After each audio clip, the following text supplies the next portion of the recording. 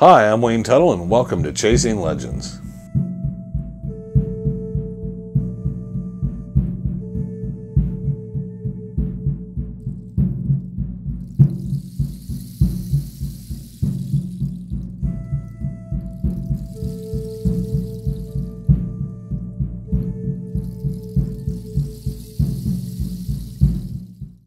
Okay, welcome back, Chasing Legends. This week, we're going to be talking about a little something different. But first, let's say you go down and subscribe to our channel, you leave a comment, you hit the notifications bell, and that'll let you know when the next videos are up if you enjoy our videos. If you don't, still watch. It's there.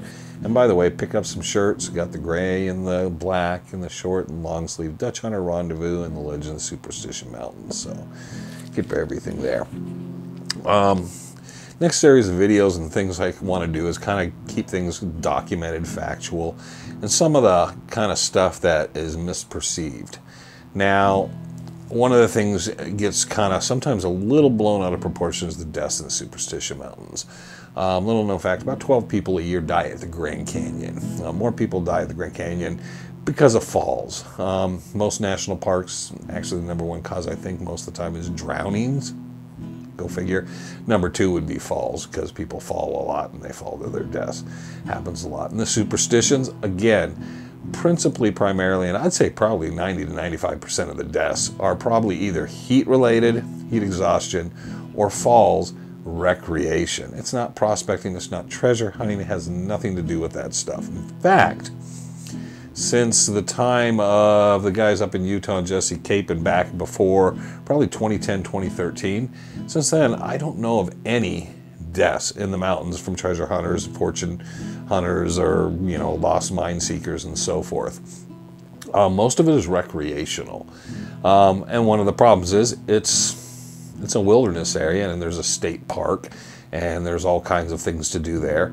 And believe it or not, what's kind of not always commonly known, a number of the skeletal remains that have been near Lost Dutchman State Park, because people go out there, they're taking a trip, maybe they're off by themselves, and heat exhaustion, heat stroke, heart attack, could be anything like that, and they die and nobody knows they're there, and some guy's off wandering around and he finds the body and so forth. So two of the primary spots in the mountains that they find a lot of skeletal remains over the years, which is pretty well documented, would be around First Water, which is one of the more popular trailheads going out to Garden Valley and so forth, a very easy area, and Lost Dutchman State Park. Not probably something they want to put in a brochure to promote, but hey, there you go. But I myself have run into a lot of people, just couples, people that live in the area, Apache Junction, Mesa, so forth, going out using the hiking trails. Their diabetes, a heart, some sort of ailment catches up to them, and they have to be evacuated out. So generally, most of the time, we're looking at recreational stuff. And definitely in the last 20, 30 years, the murders and the mysterious deaths have definitely lessened. But there are still occasionally odd things that happen in the mountains, and people go missing and things happen. People get off the trail and so forth. But most of this has nothing to do with the Lost Dutchman Mine. In fact, there's people going to Zion National Park. You don't hear them screaming about that. You don't hear. In fact, I think people are hurt and all the stuff that happened with Forrest Fenn's treasure. There should have been more issue made of that than the superstitions. But we have our people out there, and you have your haters, and you have your people that want to push stuff out.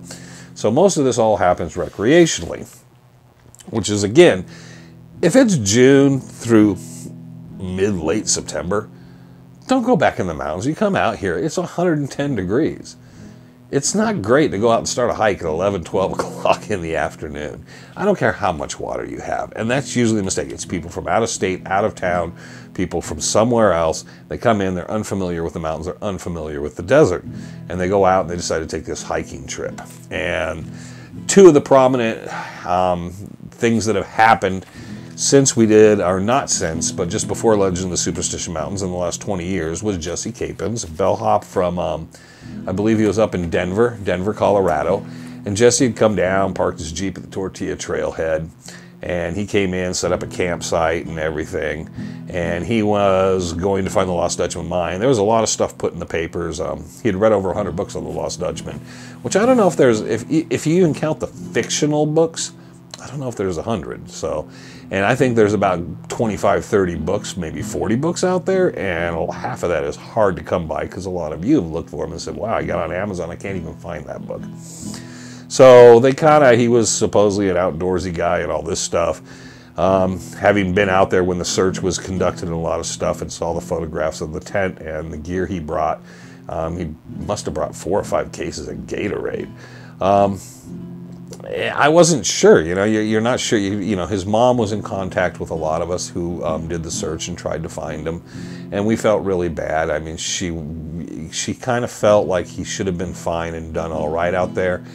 I don't know if he was a desert rat, and definitely, going out there, and I don't know what maps he might have had or how familiar he really thought he was with the area. But he was out at Tortilla, set up a camp, wasn't far from his Jeep, and they ended up finding his body probably, I think it was 2 or 3 years later, on Tortilla Mountain. Now, one of the asides on this was someone who was kind of well-known sat down with me, and when we were going out, there was a grid searches, and I know Randy Wright, myself, Jim Hatt, a number of people were involved.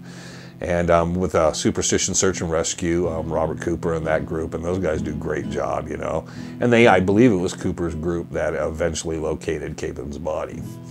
But we were out there, and this one individual, who's an expert, and he tells people, and people sometimes believe he's an expert, he sat down with me and said he had tracked Jesse, and he'd tracked him up into Peters Mesa and around the backside, and he was, he thinks he was heading down to Pistol Canyon and all.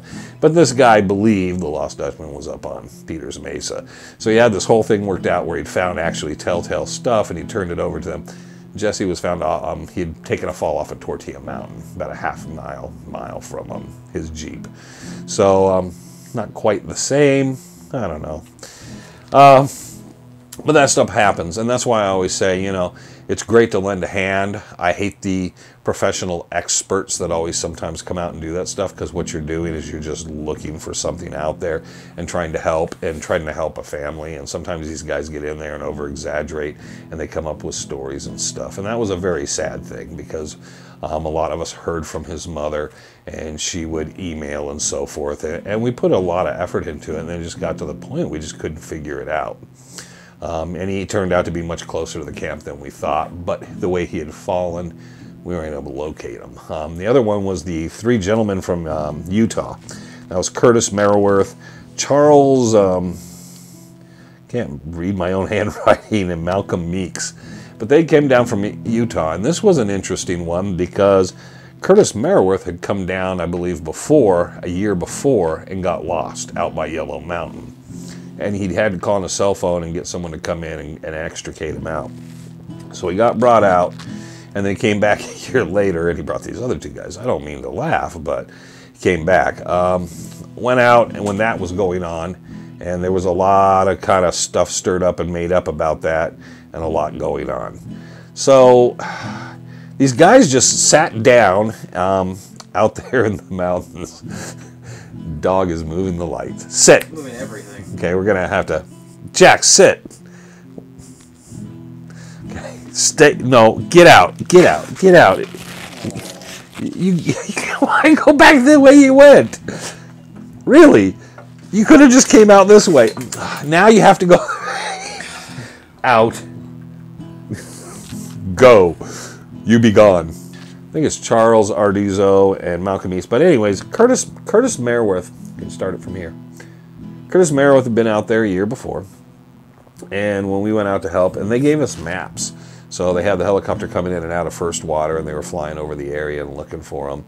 And Greg Davis had contacted me. I talked to Jack Carlson. And they had everybody come out, and they would gave us copies of the maps these guys had. They had a couple hand-drawn maps with arrows on them and stuff. And they would say, go this way. And then they'd have other arrows say, do not go this way. And we were trying to make heads and tails of these things. And we were out there and everything going on. And finally, Rick Gwynn was at the rendezvous a short time afterwards. And Rick actually kind of thought he understood the map or something about it. Something, he thought he kind of knew where they might be. And Rick's hips were really bad at the time. By the way, as a side note, get well, Rick, man. I know you're back in the hospital again, and get yourself well here soon. But Rick went up on Yellow Mountain and kind of worked his way down. In this open area on these big rocks, Rick found 2 of the bodies. So Rick located them, photographed everything, came down. He actually was in such bad shape coming down out of there, he actually had to spend a night before he came out. Later they went back in. He even said when they brought him in with the helicopter, he had a hard time identifying the bodies. It was on the black volcanic rock though, out in the wide open. And kind of one of the strangest pictures I'd ever seen. They had an umbrella and like a lantern and stuff and just sitting there. It was like they were just sitting there on the rocks and they died. Rick always felt there was a lot of funny business with possibly how they died. They found Curtis Merriworth down in the canyon going the wrong direction later. So no one knows what happened with that. It was 3 guys that probably had no business out there, but they really thought they were going to find it.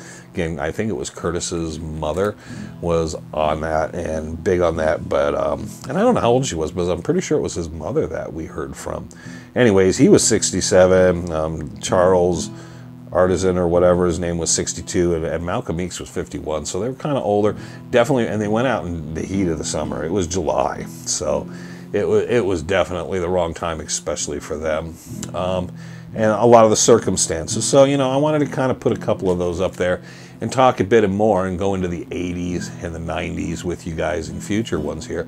But I wanted to kind of get into that to kind of put these lessons out there for people to understand is when you come out, do yourself a favor, contact someone. You know, it can be someone like myself, Frank, someone from the museum or someplace. And a lot of times we'll try to talk you out at the wrong time of the year.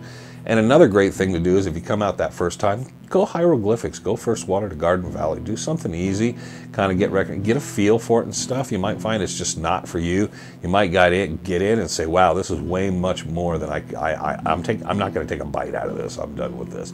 So it's best to kind of start the baby steps and go into it. Don't full blown and just grab everything and take your family out there. There's a few people I know are good people, and don't risk it. And those people will tell you, and I'll tell some stories in the next episode about people before they've went in that I've definitely tried to put a stop to. Said, hey, you know what?